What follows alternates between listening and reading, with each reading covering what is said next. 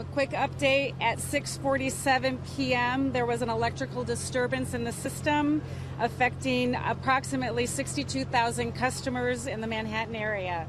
This was caused by a power outage on the west side of Manhattan. The fire department, police department, and emergency management responded quickly to the scene, and we are working closely with Con Ed to restore power as quickly as possible. We have no reports of injuries or fatalities at this time. We also have a list of those individuals that are on life-saving equipment, and we are working with them to make sure they have what they need. And we have put together a joint task force with PD and the fire department to make sure that nobody is stuck in an elevator still. Right now, I'd like to turn it over to the CEO of Con Ed, John McAvoy, to give an update from Con Ed.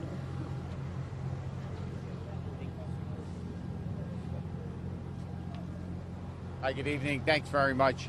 My name's John McAvoy. I'm here to represent Con Edison. We experienced a significant disturbance on the west side of Manhattan at one of our electric transmission stations at roughly 6:47 p.m. that eventually interrupted power to approximately 73,000 customers.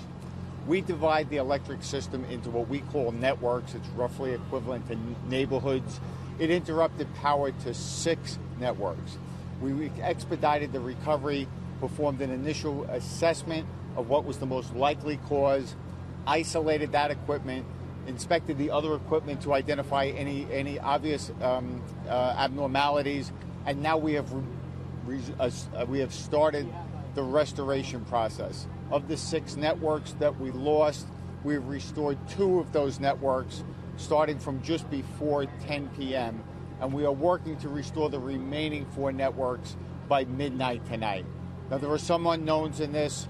As we restore equipment, we may find damage that we're not currently aware of, but we are proceeding on a path to restore all customers, hopefully by midnight tonight.